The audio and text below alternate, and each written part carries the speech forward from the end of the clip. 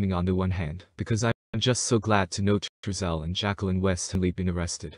However, for murder. That just makes me incredibly heartened and went so wrong, that they had to murder the boys. Someone better start talking. According to police, Trezell and Jacqueline West were both arrested Tuesday evening in Bakersfield. They were charged with second-degree murder, which is basically killing with intent but not premeditation. The couple are the adoptive parents of Orrin West and his younger brother Orson. They were reported missing by the parents last year. The two claimed the brothers disappeared from their home's backyard on December 21, 2020. Orrin was 4, and Orson was 3 at the time they vanished.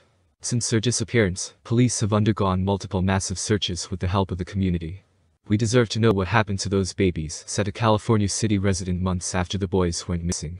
According to authorities, the parents are being held at the Central Receiving Facility on Truxton.